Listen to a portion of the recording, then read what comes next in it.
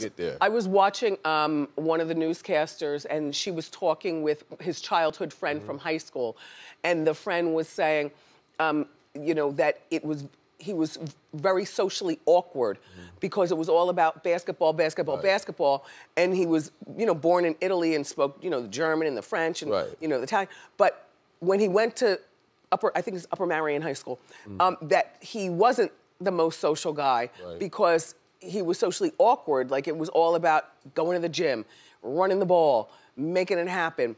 And then I watched something else where one of his friends was saying he understood sometimes to be great, you've got to sacrifice something.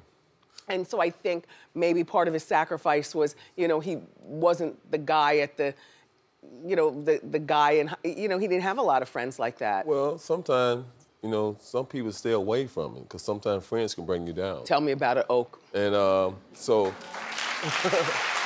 with his